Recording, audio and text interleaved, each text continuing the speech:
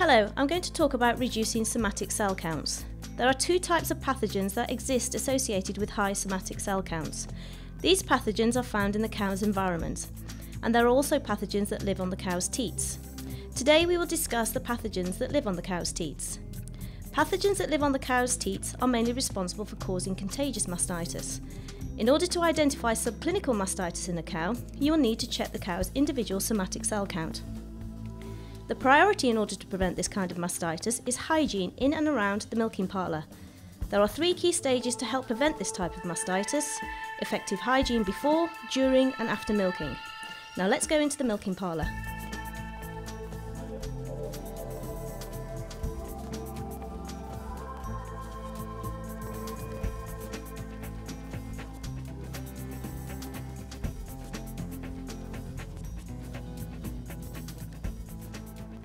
JetFoam is one of our premium range products used for pre-milking hygiene.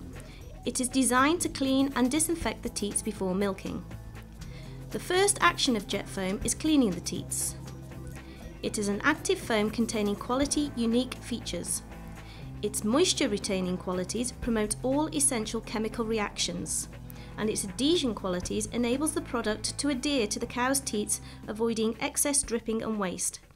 The second action of JetFoam is disinfection. JetFoam is highly effective within 15 seconds of application.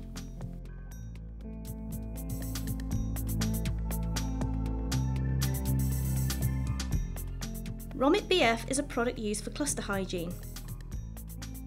It prevents cross-contamination between cows during milking.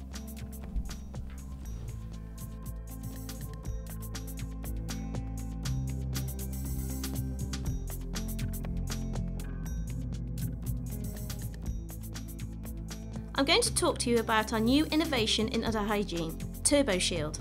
It is a product from our premium product range, providing a double action for the cow's teats. It is a product designed to disinfect and protect the teats after milking. The first action is to disinfect, and the active component for this disinfection is chlorine dioxide. In Ecolab, we are talking about the technology of bioxidium. Chlorine dioxide is a gas that does not exist naturally. In order to form the product, two products must be mixed. In Ecolab, we have also selected premium quality precursors, sodium chloride and lactic acid. We have chosen the chlorine dioxide to bring a powerful disinfection action. The second action of TurboShield is to protect the teats. When you apply TurboShield, it forms a second skin, providing a protective barrier against pathogenic microorganisms between each milking. The bioxidium is the power of the chlorine dioxide, dedicated to teat care.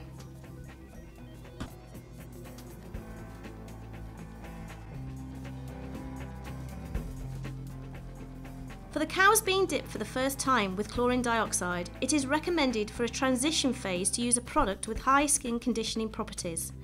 In Ecolab, we have a unique moisturising and conditioning emulsion, Veloucid D.